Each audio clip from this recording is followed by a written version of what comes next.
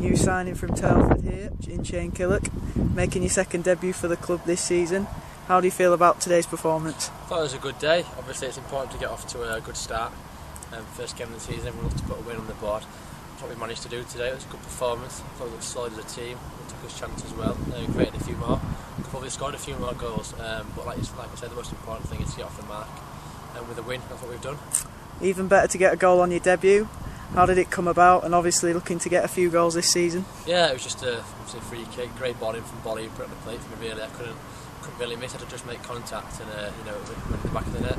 Great to score, but more importantly was the performance and the result today. Onwards to Tuesday, a home match taking on one of the favourites in Blue Square North in Altrincham. Looking forward to playing on the new pitch and hopefully in front of a big crowd. Yeah, definitely. I went to see the pitch a few weeks ago, and it's made a real difference what they've done with the pitch. Levelled it out. Hopefully, be able to play on it. It's a great surface. And like I say, if we start well, then the fans will come in. That's what we want because they really do help. So, from my point of view, I can just say, come and get behind us. And see where that takes us, really. Cheers, Shane.